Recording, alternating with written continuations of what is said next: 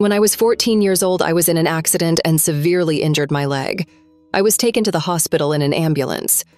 At the moment of impact, I saw my entire life flashing before my eyes in just a few seconds, as if I were watching a movie at high speed. Every detail of my life passed before my eyes. I thought about all the people I loved and felt sorry for having been mean to someone. Time seemed to slow down, almost coming to a stop. I believed I was going to die and wondered how that was possible when I didn't even have a happy memory. I thought about how sad and pointless it was to die so unhappy, without any joyful memories. I had a very difficult childhood. I was so angry about not having happy memories. I was abused, unloved, and unwanted. It was a terrible childhood. After arriving at the hospital, I waited in the waiting room for 4 hours, bleeding. When my father pulled back the curtain and called a nurse, I was covered in blood from head to toe, with my kneecap protruding. I needed urgent surgery. After the x-rays, I was taken to the operating room where they administered gas to put me to sleep. I was worried that something would go wrong during the anesthesia. I remembered that my grandfather had woken up during an operation and they hadn't finished yet. This thought still haunts me to this day. I inhaled as much gas as possible because I didn't want to wake up during the procedure, hoping only to fall asleep and dream. However, I never lost consciousness and began to panic. I screamed and thrashed without actually moving or shouting loudly. I just kept repeating, "I'm still awake." The second thing, I realized I was on the ceiling, completely calm and peaceful. I wondered why I could see the ceiling so clearly and so close. I was weightless and seemed to be gently bouncing between the ceiling and the floor. I heard a super high-pitched noise that was both heard and felt physically. It was painful to hear, and I wanted to leave that area immediately. Suddenly, I found myself in a black space, blacker than the deepest darkness and completely empty. I've always been afraid of the dark, fearing that something might reach me. I tried to feel my body, but I didn't have one. I thought I was dreaming and didn't understand why I couldn't feel my body. I wondered how I appeared without a body.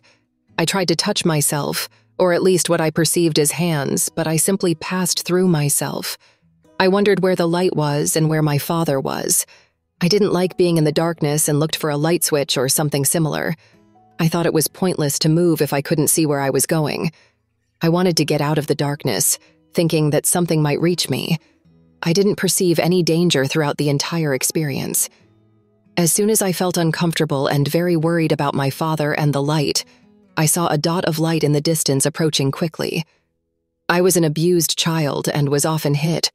I feared the light hitting my face, so I moved to the side to avoid being struck. I turned around and saw a magical light full of colors: gold, white, pink, and all the colors together, like a diamond reflecting all the colors and sparkles. It seemed alive and was calling me. I first put in my hand and felt an incredible, indescribable sensation of immense love. I immersed the rest of my body in the light and felt completely enveloped. I became one with the light, tightly wrapped as if someone was hugging me.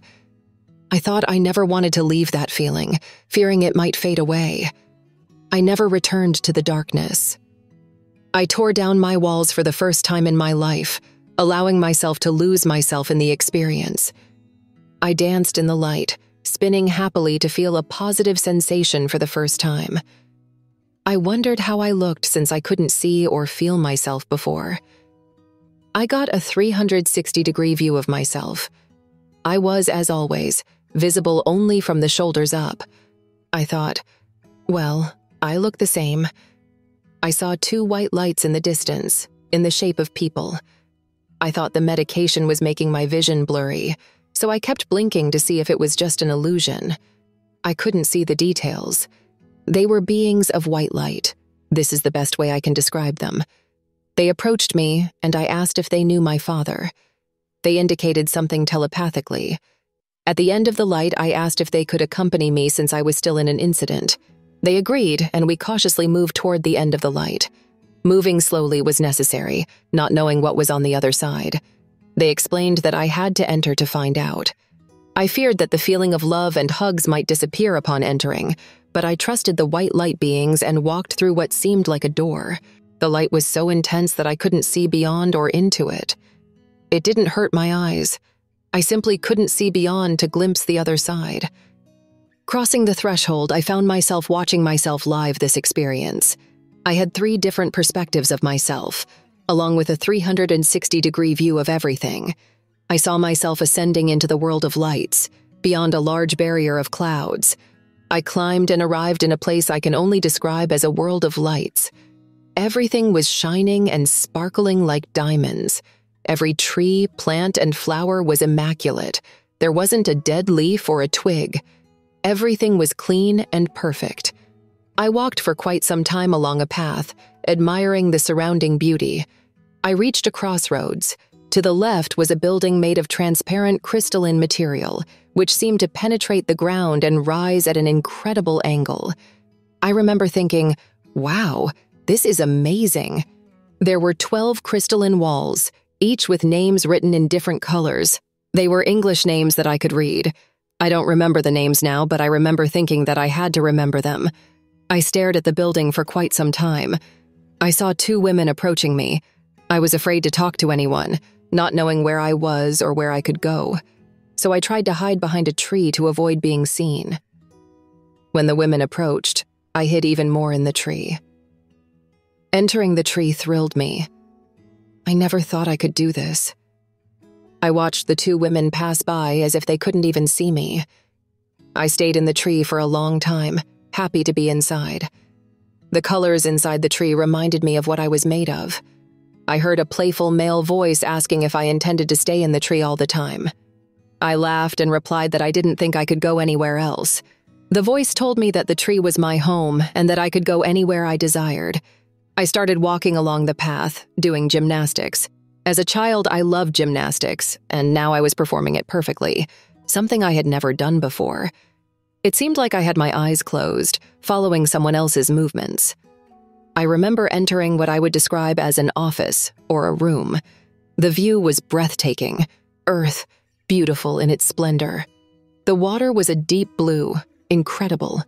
There was a wall or a window from floor to ceiling, made of the same material as the other building, perhaps even the same building.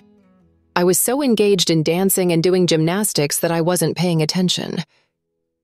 The space around Earth was like now, black.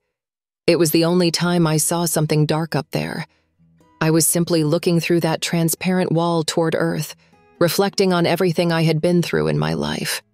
I thought about the horrible things I had experienced, repeating mentally, "Why doesn't God protect me from abuse? Don't I love him enough for him to help me like the people in the Bible?" I wondered why he hadn't taken care of me. I didn't believe that anyone loved or appreciated me in this world. I kept repeating these questions to myself, and this time I received answers. A male voice, sweet and melodious, replied to me, "He will." I felt the weight of worry lift from my spirit, as if a burden had been taken from my shoulders. I asked why God wasn't taking care of me, and he said that the difficulties I was facing were temporary. I told him that I hadn't made the mistakes I was being accused of, but no one believed me. He assured me that he believed in me. Hearing someone believe in me was an immense relief. I kept looking at Earth, marveling at its size and colors. I thought I wished to be more beautiful, and he confirmed that I was. Even when I saw myself in the light, I looked the same, but he told me that wasn't really me.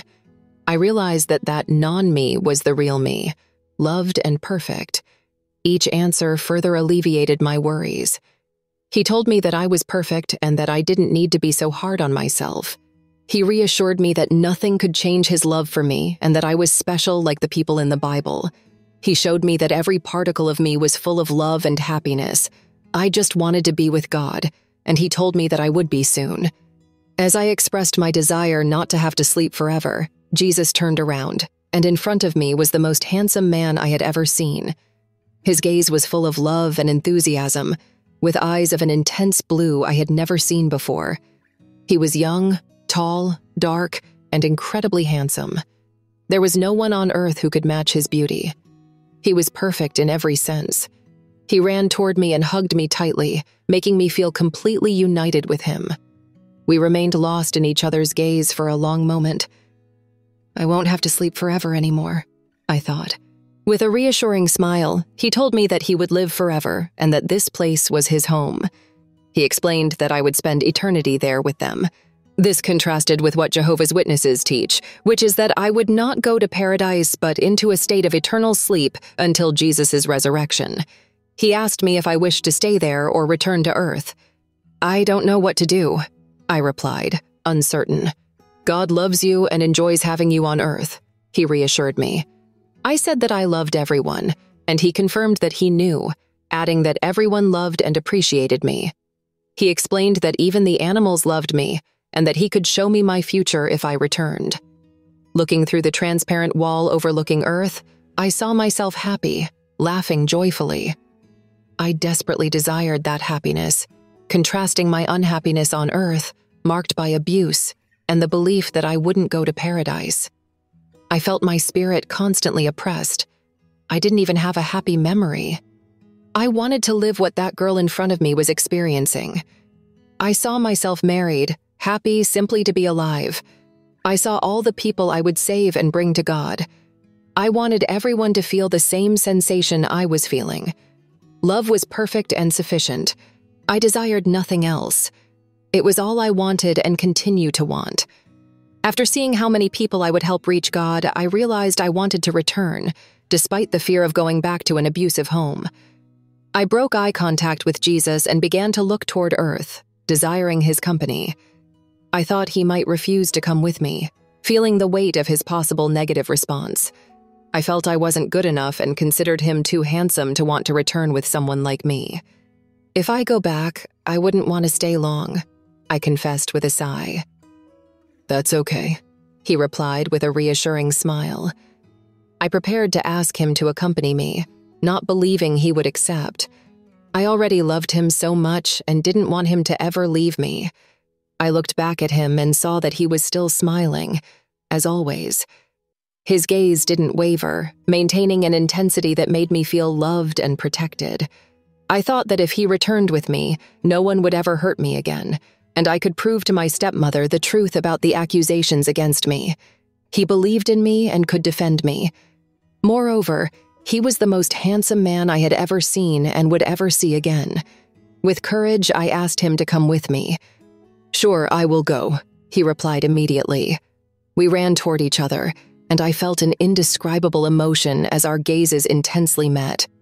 He hugged me tightly, his hands wrapped around mine, and we got lost in our loving gazes. I felt on cloud 9, overflowing with joy, love, and excitement. Even today, every time I think about it, that feeling remains vivid. Then, a man entered the room through the door behind us. He was also extremely handsome, with the same welcoming expression as Jesus. He seemed very happy to see me, and handed Jesus a scroll. Next to Jesus was a small podium where the man was signing something. I looked at the man behind Jesus and noticed his big smile full of love. He didn't stay long and left through the same door he had entered. Jesus wanted to show me something, so we walked together for a long stretch to a magical place surrounded by blooming flowers. I remember walking along a path with Jesus to a house, or at least part of it. I could see that one side of the house was covered by a body of water. Jesus explained that it was a reflecting pond. I was eager to explore it and took a step forward to observe better. I turned to see where Jesus was and found him watching me with eyes full of love and a contagious smile. I waited for him to approach, and he said to me, "This is your home." "Really? This is my home?" I asked, amazed. It was perfect, and I loved it immediately without even seeing it clearly. We entered, and he directed me toward the reflecting pond, undecided whether to return or not. I adored that place and thought I didn't want to go back. Jesus watched silently. His smile remained unchanged. We sat by the pond, exchanging looks full of affection and love. I couldn't believe that house was mine. It was simply perfect. Jesus still had something to show me before returning to Earth. We walked hand in hand, not knowing exactly where we were going, as I was engrossed in watching Jesus. I remember he was excited to show me something, and I was curious to see what it was. Jesus had already given me a house, a gesture no one had ever done for me except my grandmother. When I entered the door, a huge crowd of smiling people greeted me. It seemed impossible to count them all. They were all bright, full of heavenly colors, love, and light, excited to see me. They telepathically conveyed their affection and pride. I wanted to stay and visit them all, loving each one of them, even though I didn't know them. I wish I hadn't spent so much time in the tree. I could have visited them, I expressed to Jesus, feeling a sense of regret for not having talked to those two women, now understanding how important they were. Jesus began to laugh about the tree, commenting on me. Everyone found the situation funny and laughed along with us. It was a magical moment I will never forget. We had to return to Earth, so we said goodbye to everyone. Before leaving, Jesus opened a door that led us to a multitude of bright and happy people. Everyone greeted me with smiles full of love and pride. He explained that the journey would be strange, but with his love, we traveled back.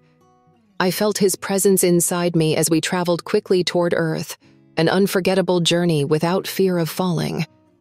I longed for one last look before re-entering my body. It was heavy, dirty, warm, and sweaty, and I felt no attachment.